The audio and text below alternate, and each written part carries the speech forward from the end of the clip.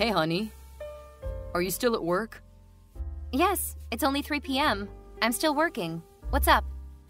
My parents want you to quit your job ASAP. I honestly think you should hand in your resignation letter today. What? I thought we had worked this out before. I told you that I wouldn't quit my job. Honey, that job is so low paid. You can stay at home as a housewife and take good care of our baby. What?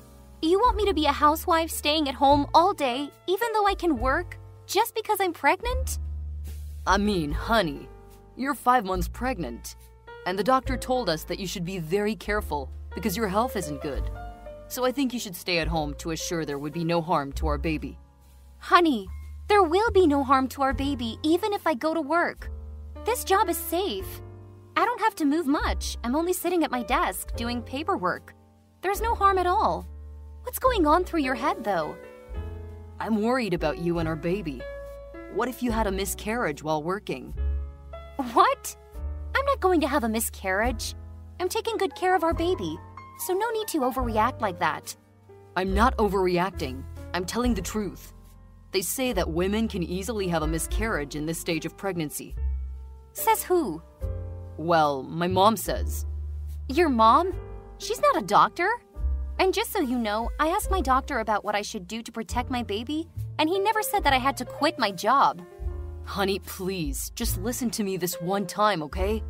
We've been waiting for this child for years. I don't want to lose her. I don't want to have to wait for another 5 years. I know. I don't want to lose her either. I assure you she'll be fine and strong and healthy, no matter where I am, either at work or at home. I promise. I understand this, but this time, I have to put my foot down, okay? We've made a decision, honey. You will quit your job today. We? Who's we? You and your parents? Yes. They're the owners of the house you're living in, remember? So you have to listen to them. My mom wants you to stay at home and be a housewife. Don't worry, honey. She'll help you with the cooking and cleaning. Wow. I cannot believe that my life is being decided by 3 people, and I'm not even one of them. What if I said no? I'm sorry, you have no choice. I see. Sounds like you guys won't let it go until I quit my job, huh? Come on, honey. It's not a big deal. You stay at home, and that means you'll have more time with our daughter. You'll see her growing up on a day-by-day basis. That'll be amazing, right? You're right. I'm thinking about that. Maybe I'll quit at the end of this month. No, that's too late. You'll already be 6 months pregnant then. Why don't you just quit today? I cannot quit my job suddenly like that. Maybe you've forgotten, but I have an important role in this department. And if I quit this job out of the blue, there will be a big mess, and everyone will call me an irresponsible woman who selfishly cares about herself only. I don't want that title. All right, calm down. I understand. You can work till the end of this month, but please make sure that you'll hand in your resignation letter today, okay? Okay, I'll do that. Thank you, honey. I'm so happy that you'll have more time to take care of our baby. She'll be definitely a healthy baby. I love you both. I hope so. Love ya. Hey, Vanessa. My son told me that you finally agreed to quit your job and be a housewife, huh? Hi, Amara. Yes, I've made up my mind. Samuel was just so sincere that I couldn't deny him anymore. Good! You should have agreed to my ideas sooner. If I were your husband, I would never let you say no to me twice. What took you so long to make up your mind? Well, I was taught to be an independent woman, so I never thought of quitting my job just because I'm pregnant. I think that's a bit overboard. Huh! Overboard? That's pretty careless of you to say. May I remind you that it took you a very long time to finally get pregnant? What if you make a big mistake and lose my grandchild while you're working without my supervision? I asked my doctor for advice, and he said there will be no harm to the baby if I'm working. I also told Samuel, but he blew it off. I can understand because he's the father and a man. He doesn't know about this stuff as well as me. But you're a mother.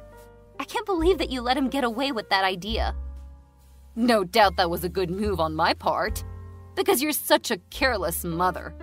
So we have to protect that child. I thought you had made up your mind, didn't you? Yes, I did. I already handed in my resignation letter. I'm just telling you that I still want to go to work. Okay, then stop it here. I don't care what you want now. You will be a housewife from now on. That's it. No more discussion. Okay.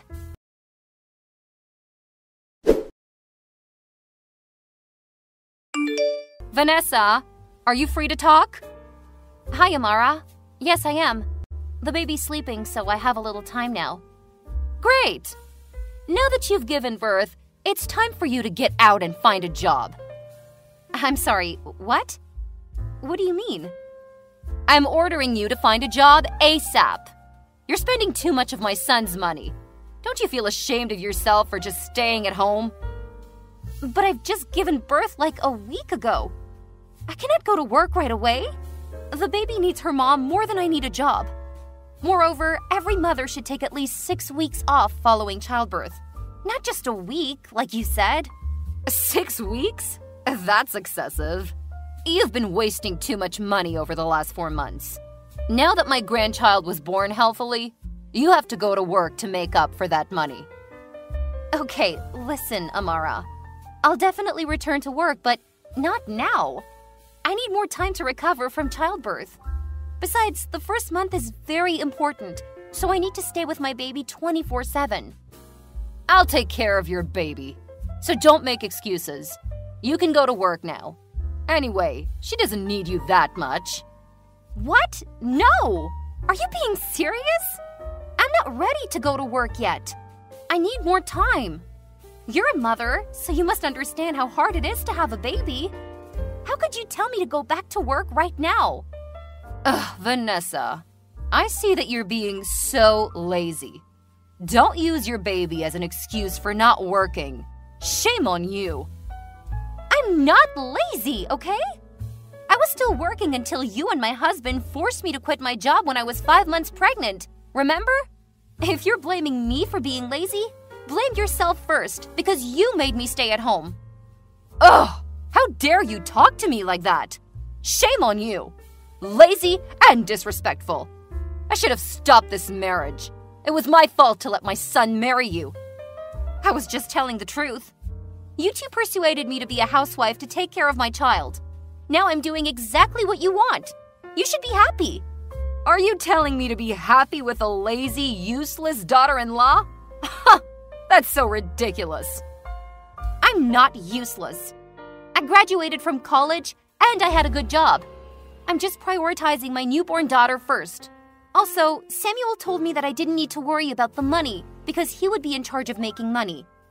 Vanessa, do you really think that my son would support you financially for the rest of your life?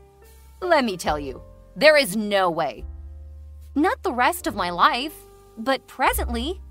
He said he would take care of me and our daughter, which means he'll make money for our 3-people family. So he has to keep his word. Besides, I don't say that I'll be a housewife forever.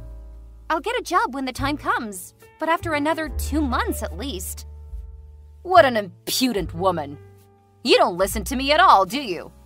You care about yourself only. Don't you see how hard my son is working day by day to give you the money?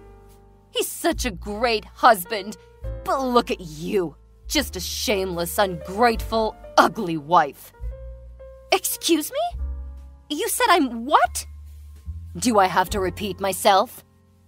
Well, I'm out. I don't think we can keep this conversation going. You're being ridiculous. I'll talk to my son, and I'm sure he'll be more understanding and reasonable than you. Just a heads up, if you cannot find a job in 1 week, I'll throw you out of this house. What? You cannot do that to your grandchild's mother. That's cruel. This is my house, so I can do whatever I want. And it's obvious that I don't want to keep a lazy, useless, ungrateful woman in my house, no matter who she is. No, I don't think Samuel will let you treat me like that. We'll see. Honey, how's everything at home? Are you okay with our little kitty? Hi, honey.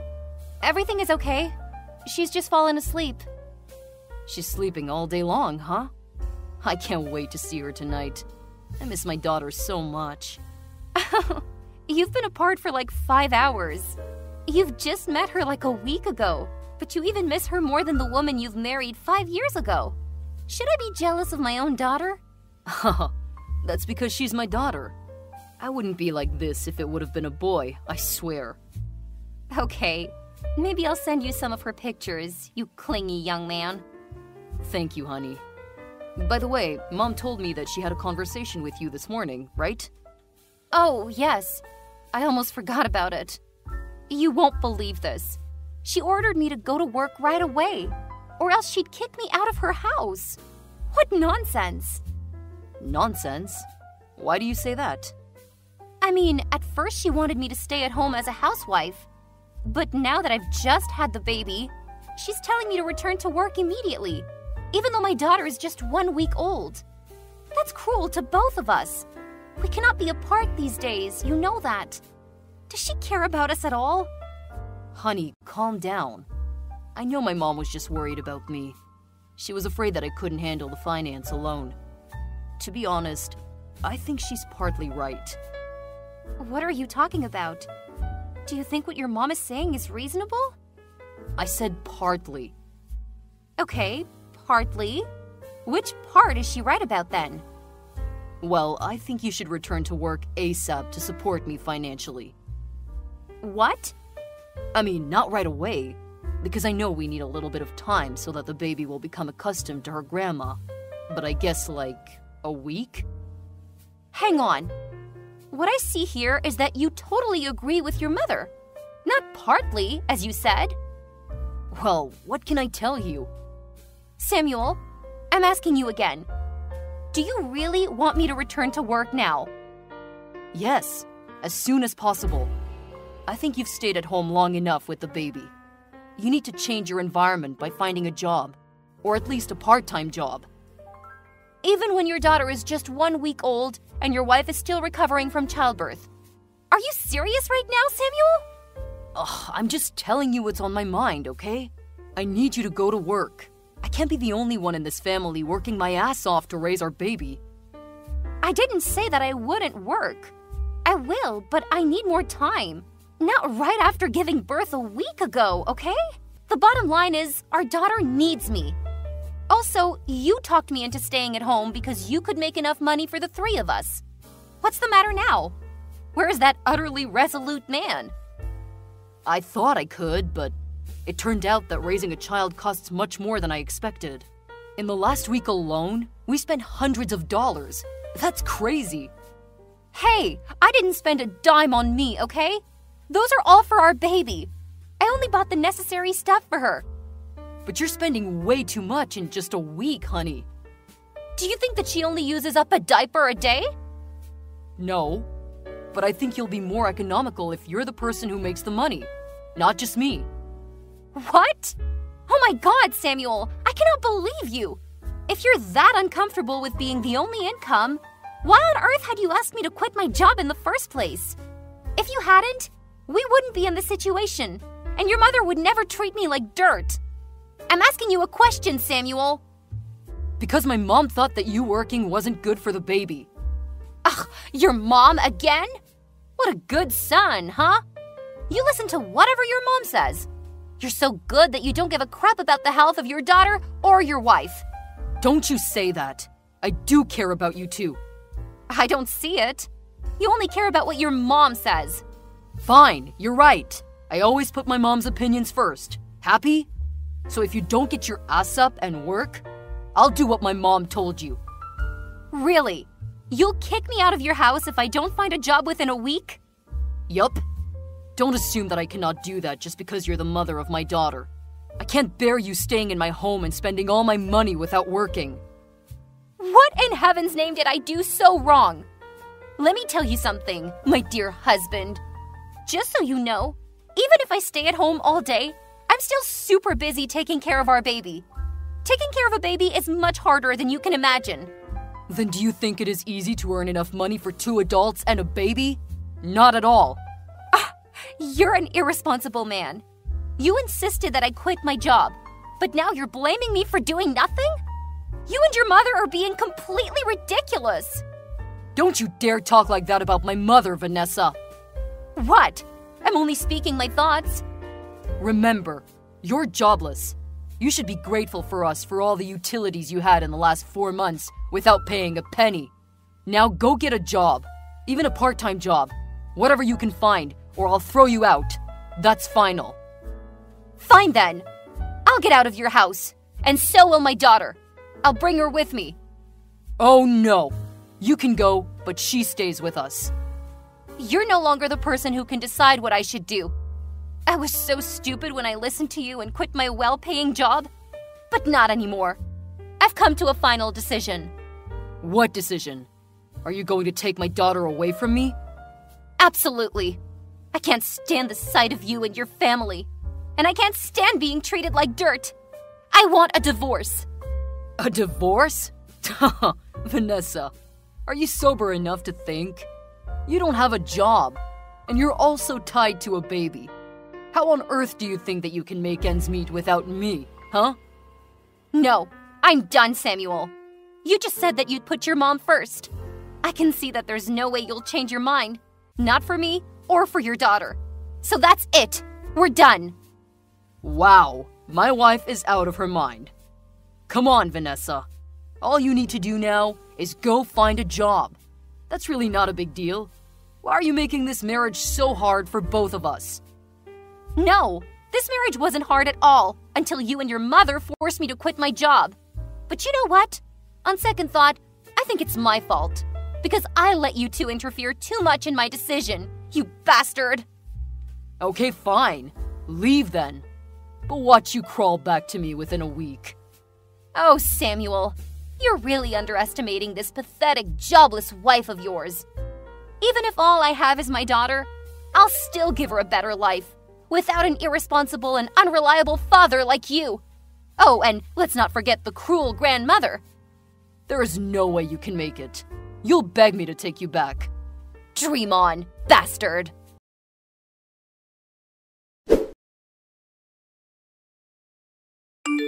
Vanessa! Bring back my grandchild! Hi, Amara. I'm sorry, I'm not going to obey your orders anymore. After all, you're my soon-to-be ex-mother-in-law. Who needs an ungrateful daughter-in-law like you anyways? Just give me my grandchild. Sorry, she's staying with me. Nonsense! She'll stay with the father, not an unemployed mother like you. You don't even have enough money to buy her diapers. Where are you? We will go there and bring the baby back. Don't worry. My parents will buy anything she needs without any complaint. Not like your son. The more important thing is that they don't ever call me a useless wife like you did. And they're supporting me way better than your family ever did. They don't mind spending $1,000 on her, and they won't force me to work right away. You know what? When they found out what you talked to me about that day, they got so upset and brought my daughter and me to their home instantly. My father said that if Samuel were there, he would have definitely given my dear husband a punch on the nose. Lucky for him, huh? Are you threatening us to stay away from you? You better not doubt my parents' ability, because they have enough power and money to ruin your son's career or his body. Maybe both. My son is going to sue you and get my granddaughter back. Don't you know that the custody of a newborn infant is given to the mother? I think you should consider carefully before making a decision if you don't want to lose thousands of dollars on hiring a good lawyer. Well, look at how you reacted when I spent your son's money on shopping for my daughter. I can tell that you'd never want to lose that money on the lawsuit that I'll absolutely win anyways. It's a heads I win, tails you lose case. You're out of your mind! Lawyers are not that expensive. You can ask an attorney for advice if you want to be sure, but I don't think that's free. Enough! I'll find another wife for my son, and she'll definitely be better than you.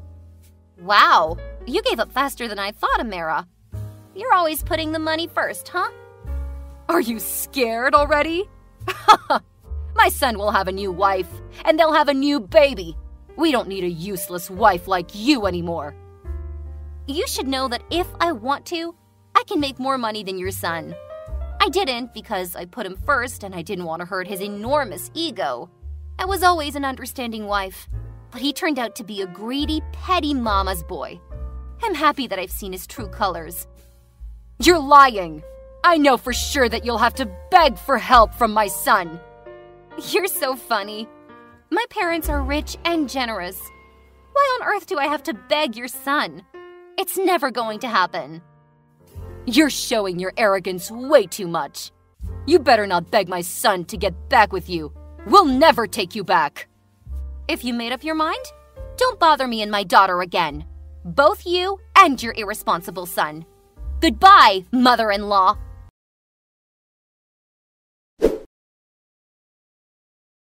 After that, I soon divorced my mama's boy husband, and of course, I successfully got custody of my daughter.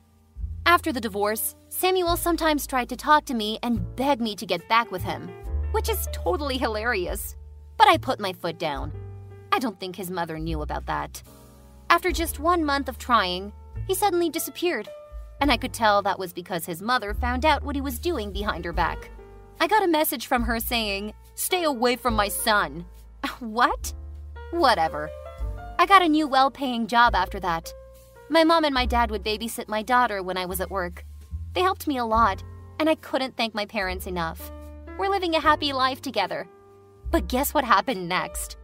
1 year later, Amara, my ex-mother-in-law, suddenly called me and begged me and my daughter to come back because my ex-husband, Samuel, had gotten in a serious car accident and was diagnosed with infertility. She also wanted me to take care of him and support him financially because he couldn't go to work for the next 6 months. I mean, can we just appreciate how ironic that whole situation is? As the saying goes, in life, one will reap what they sow. Needless to say, my answer was a giant no. I then cut all ties with them right away. Goodbye, toxic family.